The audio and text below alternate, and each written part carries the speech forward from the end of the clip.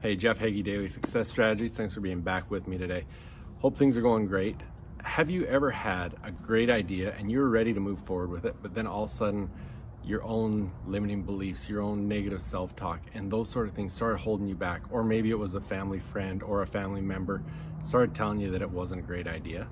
Well, that's what I want to talk about today. But first of all, it's Friday, so I want you to look back what we talked about on Monday. What were the things that you needed to accomplish this week so that you could look back and say it was a successful week, and by the end of the week you were closer to your bigger goals? Did you achieve them? Are you going to by the end of today? Leave me a comment, send me a DM, email me at jeff@jeffhagee.com, whatever it is. But let's talk about your accountability. Did you do those things, and where are you? Are you closer to your bigger goals? So now back onto the topic.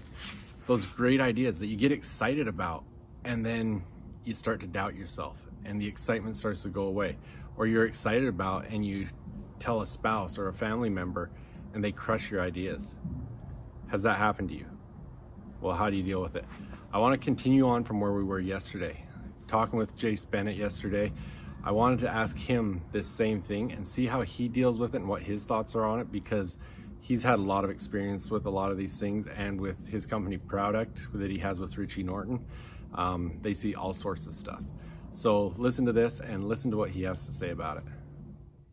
You get someone who's got a great idea. They've done the research. It all makes sense. It's something they should be moving forward on.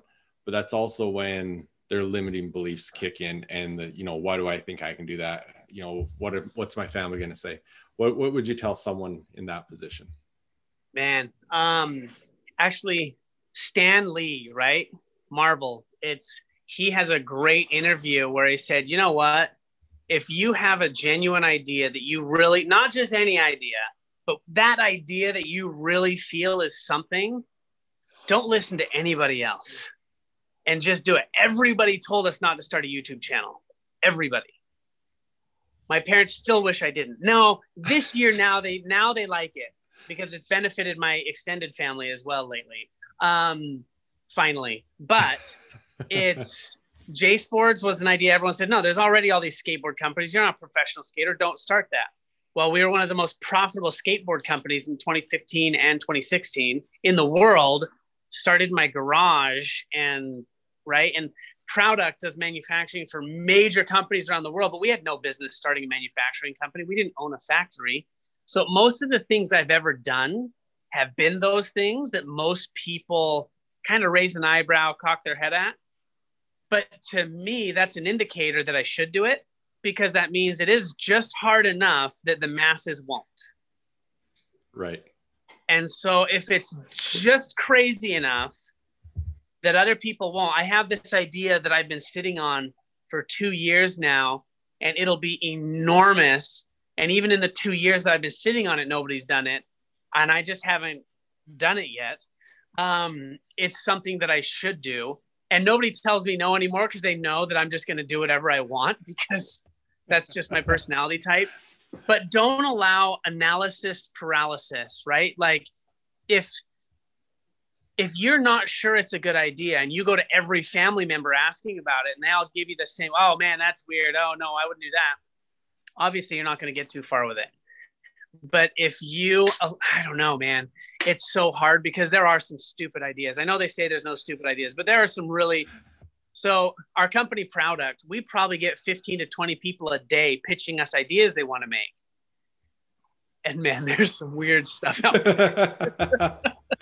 Not saying they couldn't find a market. It would just be 1,000 times harder to actually find enough people in the world that want your weird little widget. But there are those people, there are those things. So I say every idea is worth trying out, at least initially. And now in the world of Kickstarter, Indiegogo, all of those things, you can start it out with almost no risk. You can just pay $250 to get somebody to CAD design your odd little widget and put it out there on Kickstarter. And I have a friend of mine, he's an engineer, he's a genius. He has 10,000 good ideas, and he puts every single one of them on Kickstarter because he has zero barrier to entry, because he has a 3D printer. He is an engineer, but he has 9,900 96 of them that have failed. He has 2 that crushed it. All the rest have been failures, and they're really cool ideas. But his family also knows, no, dude, just go and do it. So he just keeps trying it, and one of them will stick.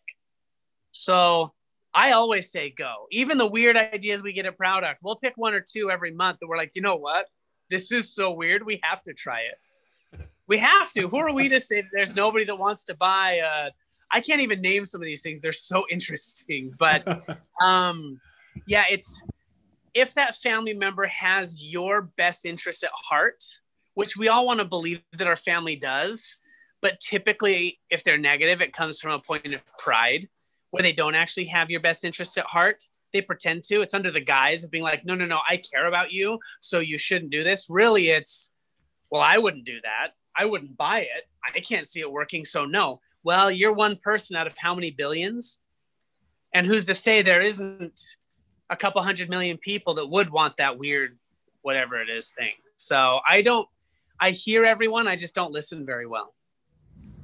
All right. Thanks again, Jase. I appreciate your insight on that. I really appreciate just hearing the things you can talk about from experience and how you deal with those things.